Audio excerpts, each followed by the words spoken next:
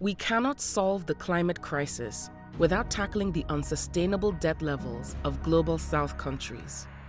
Lower-income countries suffer from the worst impacts of climate change and have no choice but to borrow to pay for the costly recovery from extreme climatic events. They end up borrowing as well to invest in energy transition, to reduce carbon emissions, and in infrastructure to adapt to climate change.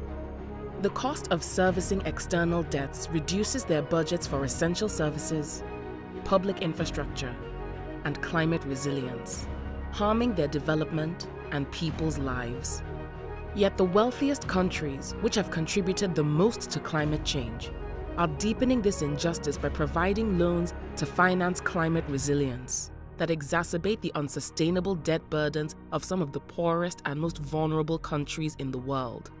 And the more debt they have, the less they can invest in climate resilience. This vicious circle of debt and climate traps countries in the Global South in endless debt crises and accelerates the climate emergency. It needs to stop. We call on governments, private creditors, and international institutions to take urgent, just, ambitious action, to cancel unsustainable and illegitimate debts, to ensure debt repayments are automatically suspended when a climate extreme event hits a country, to deliver sufficient new and additional non-debt creating climate finance for the Global South, to recognize that the wealthiest countries owe a climate debt to the Global South. There is no climate justice without debt justice, and no debt justice without climate justice.